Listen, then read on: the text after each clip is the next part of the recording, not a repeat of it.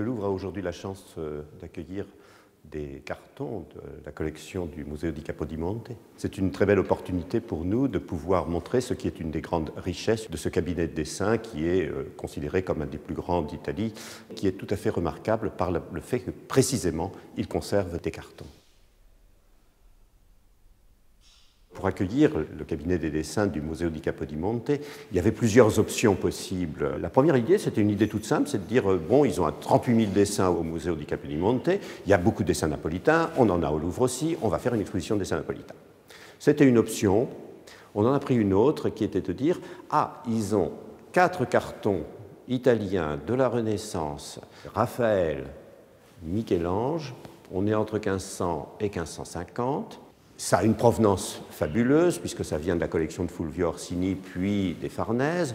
Montrons ça et montrons comment nous avons aussi au Louvre des cartons de Raphaël, des cartons attribués à Michel-Ange, mais pas forcément avec le même degré de certitude, et des cartons de la même période, cette période 1500-1550. C'était une façon non seulement de montrer un procédé technique, c'était aussi une façon de montrer qu'entre 1500 et 1550, s'était opérée en Italie une véritable révolution stylistique, puisque, au fond, entre les premiers cartons de Raphaël 1503 qui sont présentés dans l'exposition et le dernier carton de la vieillesse de Michel-Ange 1545-1550, ben vous êtes passé du style doux, ombrien, à la façon de Pietro Perugino, à la terribilità du maniérisme florentin le plus exalté.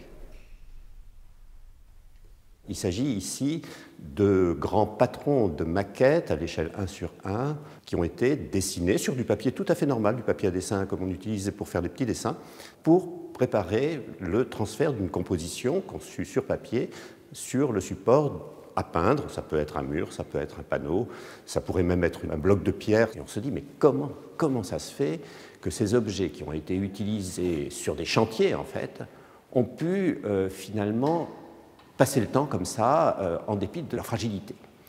En fait, effectivement, on n'utilisait pas ces cartons-là directement.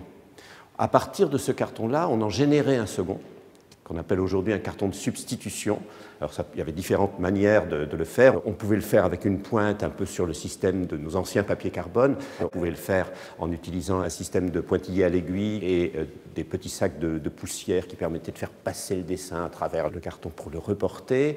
Mais en réalité, donc, le carton qui servait à reporter précisément la composition sur le mur n'était pas le beau carton achevé. Celui-là ne servait qu'à créer le second carton.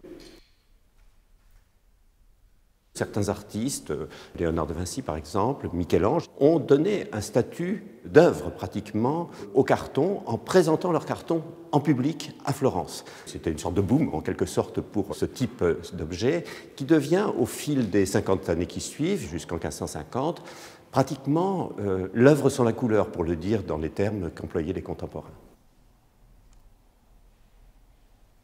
Les pièces exceptionnelles qui viennent de Naples, ce sont d'un côté le carton de Raphaël qui est préparatoire à un motif de la voûte de la chambre d'Héliodore au Vatican, donc une pièce des appartements pontificaux, et c'est une pièce tout à fait exceptionnelle parce qu'on voit Raphaël qui a intégré dans sa propre culture le message délivré par Michel-Ange quand il a peint la voûte de la chapelle Sixtine également au Vatican.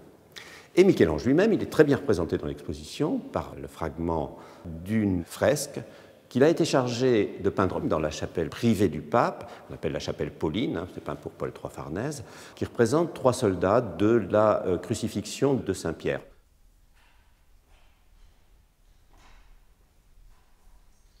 Et cette partie de l'exposition est ici présentée au Louvre pour 3 mois. Il y a une destruction quasi photochimique du papier si on l'expose à la lumière, et si on expose à la lumière, on perd l'objet dans le temps de l'exposition. C'est aussi une exposition à la lumière. Si on veut transmettre les cartons aux générations futures, évidemment, il faut limiter le temps d'exposition.